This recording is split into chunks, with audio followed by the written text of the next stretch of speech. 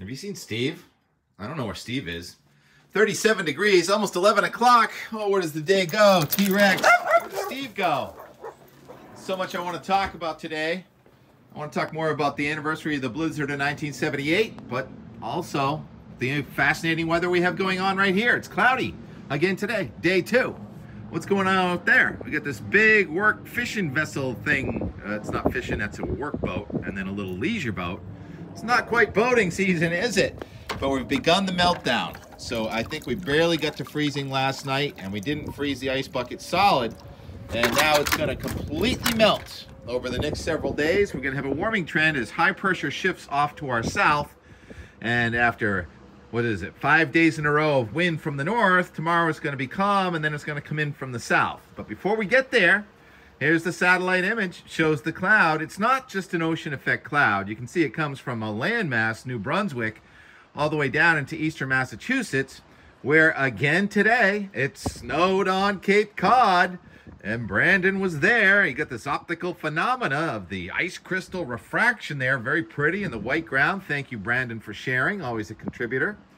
And then you can also see the edge of the cloud is pretty much the same place it was yesterday, just west of Boston. It's a totally sunny day, but there's a little something going across southeastern Canada, and there's going to be a few snowflakes in the air and place like Mount Mansfield, Mount Washington.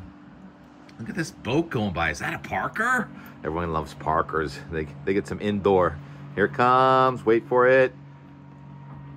Yeah, that's definitely a Parker. He's inside, probably with the heat on. Anyhow, all right, let's go north. I want to talk about Bob Copeland, but why do I show the Cannon Mountain web camera when I want to talk about Bob Copeland? Remember him, meteorologist on TV when we were kids? If you're as old as I am anyway. But he lives in that view. So now let's go to Bob Copeland's house in Littleton, New Hampshire. That was Cannon looking to the north. Now we're in Littleton looking to the south. It's blinding sunshine in Littleton today. And the reason I show you Bob Copeland's website here, Bob Copeland Art.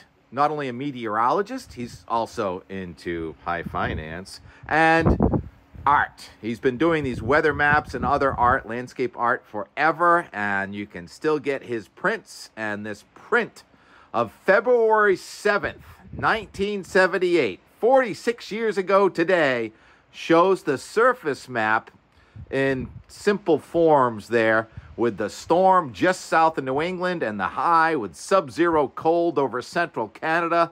That was the blizzard of 1978, and an occluded front north of Cape Cod, where the storm was really a dud on Cape Cod. It was north and west of the occluded front.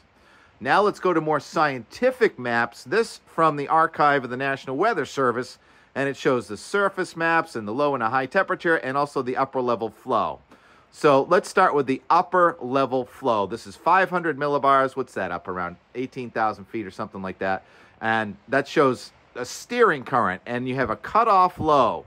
And that means that the air way up in the sky was also coming from the east and the northeast. And in the center of that low is where you get the blizzard loop, where the storm comes in there. It goes around the center of that storm in a counterclockwise circle. That's the vertically stacked blizzard loop. It happens with other storms. We had Hurricane Felix, the perfect storm, a hurricane 2 summers ago, have done these loops. Sandy, I think, did a loop. So I just call it the blizzard loop because this is where I first learned about it in 1978. And it was a blizzard. Anyhow, let's go to the surface map now. It was not that deep of a low pressure system. It was about a 990 low. Those isobars go in 4 millibar increments, so 996, 992, and you can just infer that it was a 990 low. So it was not that strong a storm. I mean, we get 990 lows all the time now. It didn't seem like we did back then. But look at the high. What is wind? It's air moving from high to low pressure. That's a 1052 millibar heavy-duty Arctic high pressure system. That is a total main ingredient when you want to have a blizzard around here is high pressure. There goes T-Rex. T-Rex just ran under my feet, and he is calling it a day. Rex was out for 3 minutes. See you later. Where's Steve? So, back to where I was. Yeah, high pressure is an ingredient, and we're going to have to look at that because there is potential next week for a low a lot stronger, deeper, with central pressure going south of New England past our benchmark. And what's benchmark again? That would be 40 degrees north, 70 degrees west on the latitude and longitude. That's our benchmark for storms. It just is the latitude and longitude out there south of Nantucket, where the Gulf Stream meets the Labrador Stream, continent meets an ocean. Anyhow, that's our benchmark, and our benchmark storms go across the benchmark. So we may have a benchmark storm next Tuesday. All right, so we got to get to that, don't we? All right, so today we have the clouds decreasing in southeastern New England, going to be increasing in northern New England as we begin our first February thaw. The temperature's probably going to go just barely down to freezing tonight in Boston. Then we're going to start to warm up because high pressure is going to get to our south. So high pressure to our south. Now let's go to the 48 lower contiguous states. That low pressure system that ravaged California. Final rainfall near Los Angeles. Some of the hills got 15 inches. Anyhow, that low is going across the Rockies, and it's still a fairly deep low. I mean, it's in the 990s, but watch it go up into central Canada. Now, at the same time, though, stop this, Tim. Look at the West Coast. Rewind a little bit. The West Coast this afternoon, there's a new, what is it, 1,003 millibar low coming on the coast of Oregon. That low is going to slide down to California. So now let's get this back in motion again. So a new storm coming on the West Coast, nowhere near as bad as the last one, but it is going to be a player for New England. So as the old storm, the most recent old storm, goes north into Canada next couple of days, we get high pressure to our south. All those black lines are isobars. The wind's coming from the southwest. Those red lines, those are thicknesses. Those are warm enough for rain showers scattered around as the cool front starts to come back in Saturday, Sunday. And now we have that low coming out of the central plain. Well, actually, it's in the going down to the Gulf of Mexico, isn't it? And then we're going to have one low kind of slide off on a front to our south on Sunday. And now we have, this is a very important, stop it right here on, what is this, Monday night. We have, this is our potential storm. I'm going to just hold this for a second. There's about 1,006 millibar low over Lake Superior, Lake Huron. That's very important. And we have our about 1,000 millibar low also near West Virginia. Now, the fact that that's a low in southeastern Canada instead of a high makes a big difference on the impact of a storm we're going to have next Monday, Tuesday, Wednesday, somewhere in there. So now if we put it back into motion slowly, that low coming out of the Great Lakes seems to fall apart or disappear, but it's really still in there. So instead of having a strong high in Ontario, we've got a weak low. There is a high back to the west of it. You see about a 1016 to 1020 coming across now the Great Lakes, but between our storm that's to our south and that high that's in the Midwest, there's a low pressure system. So we're not going to have a really incredible gradient, but watch what this low does south of New England now. It's deepening, it's bombing out down to 965 as it pulls away, and that mix of snow and sleet and rain is racing through here Tuesday and out to sea. So that low deepens 35 millibars in 24 hours.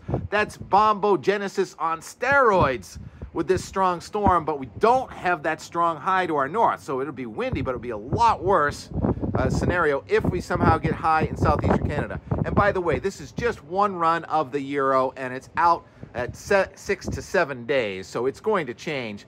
The Euro actually just gives us a few inches to a half a foot of snow near Boston, whereas the GFS, which I didn't even look at, but I look at these weather.us graphics, the GFS precipitation amount is 1.8 something inches.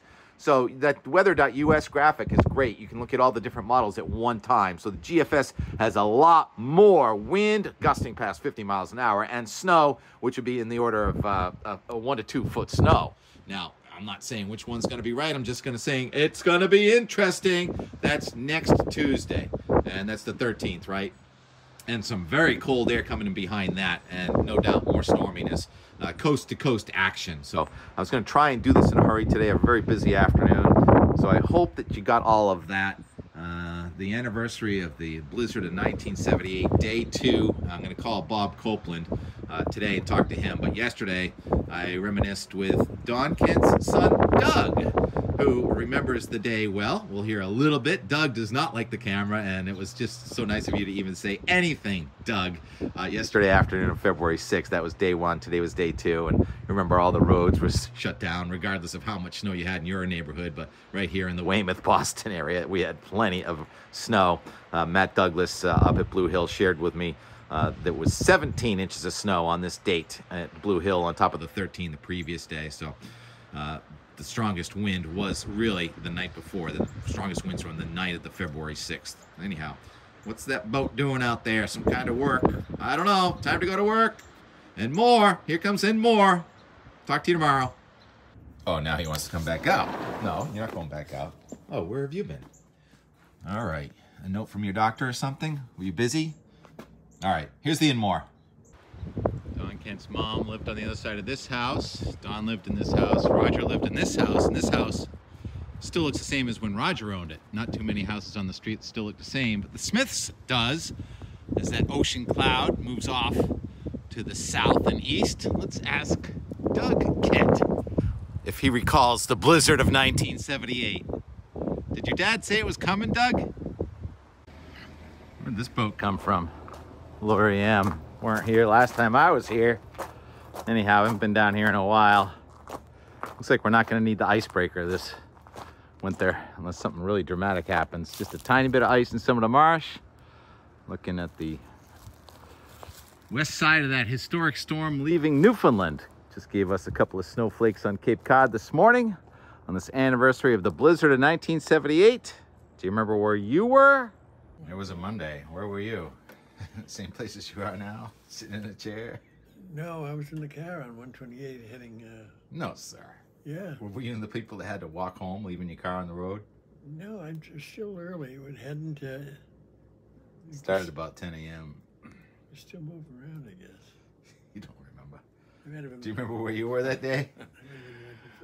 I was on the road to Taunton to go to work, and at noontime they'd say, go home, blizzard, and went to the store and stocked up with a gallon and some hors d'oeuvres, and that was it.